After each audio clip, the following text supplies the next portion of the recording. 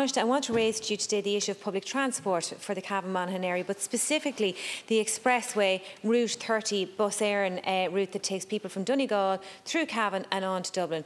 Tánaiste, I have to say, over the last number of weeks it's been aired very robustly on the airwaves, on the Northern Sound airwaves, how people are being let down entirely by this service. Now, you can imagine in a constituency like my own, we very much depend, it's a critical part of our public transport. We depend on it for the airport, we depend on it for hospital appointments. And I have anecdotal experience from people living in the area where the bus either failed to turn up or turned up too late, that people had to ring and make other arrangements to get to an airport and they were going to miss their flights. So can I finish on this, Tánaiste? Can I ask you to make an intervention with bus Éireann to see what can be done, that we have a reliable form of transport that people can depend on, and along with that, to reopen the bus station in Cavan-Town. It's disgraceful that this far on away from COVID that it still remains closed.